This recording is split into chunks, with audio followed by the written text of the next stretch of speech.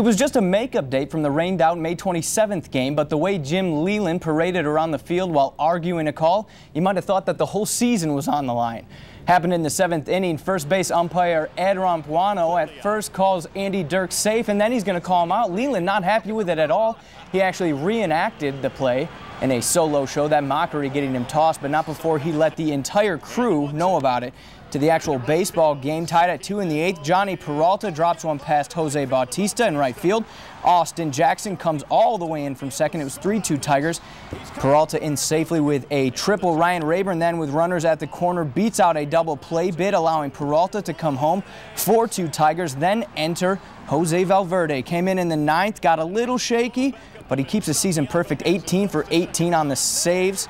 4-2 Tigers is the final. They win the season series against the Blue Jays. Whitecaps back at home for the first time the second half of the Midwest League season, taking on the Silverhawks.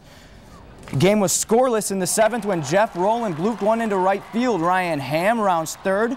Check out the play at the plate. He's going to plow into the catcher, knock the ball loose. It was 1-0 Caps. The next batter, Luis Sanz, singles one to left.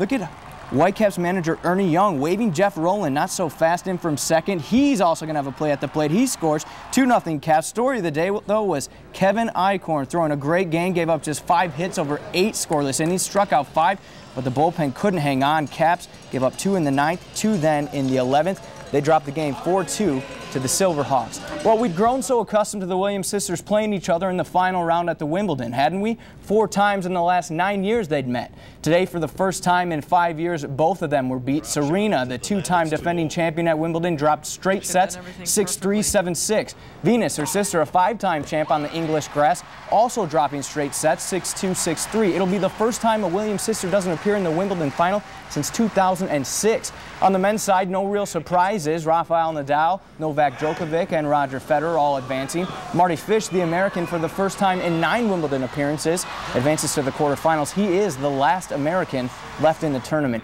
And former Michigan State basketball standout and NBA All-Star Steve Smith back in town today, bringing the crew with him. Drew Neitzel, Greg Kelso, Jeff Smoker, and even Tom Izzo joining in at Egypt Valley Country Club for his charity golf outing.